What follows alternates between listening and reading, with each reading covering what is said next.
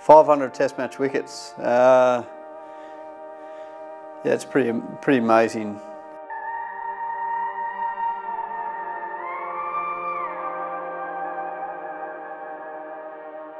I look at where I currently am on wickets and feel very grateful, and I know very humble with where I'm at the moment. But when I feel like 500 is pretty amazing when you look at the names that have been able to achieve that milestone in Test match cricket history, and to think that I had the chance to put my name up alongside some of the greats.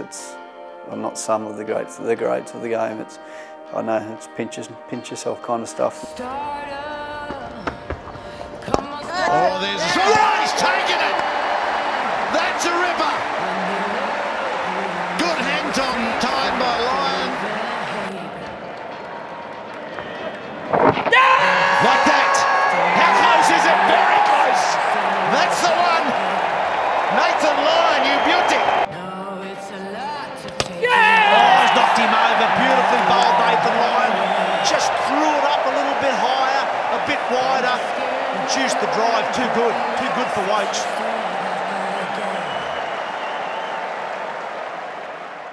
He's obviously played over 100 tests, which is a great achievement. Just his ability to show up every day and be so consistent. You know, doesn't venture far from his stock ball, and I think that consistency is, yeah, that's his key. He's just been there, done it consistently over and over and over again. He just bowls good ball after good ball after good ball, you know, and gets lots of bounce, which is kind of rare for a spin bowler. His stock ball, as an off spinner, is the best stock ball off spinner I've ever faced, and I think a lot of people will say the same. The amount of revs he gets on the ball, particularly for wickets that don't spin, like he can spin it on anywhere. Some things you only really see from a leg spinner, but he does it as an off spinner. He gets so much energy on that ball, but with that energy he's so accurate. So you combine those two things and experience he has now, over 100 plus test matches. I mean, yeah, he does his role beautifully. That's out! He's wiped the cross one. He expected some sort of spin, but it didn't happen.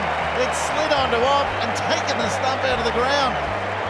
I think the way he's been able to adapt over the years to bowl how he needs to bowl in different conditions, that's been a huge part of his success, I suppose, the last probably 5 years. I think I've seen him do that really well. You count the bad days on one hand. In 100 plus test matches, even when there's nothing on offer, he still finds a way to be effective, and whether it's keeping it dry and letting us attack or him attacking, he always finds a way on any surface to be in the game, be effective. And it's just his love for it. I think he just generally loves playing cricket for Australia, and that comes out in his emotions, and probably the reason why he does work as hard as he does over his game. And he keeps wanting to get better, which, you know, for someone who's played as long as he has, it's a great trade, and you know, I'm really pleased with what he's been able to achieve, and yeah, it'd be great to see him tick over to 500.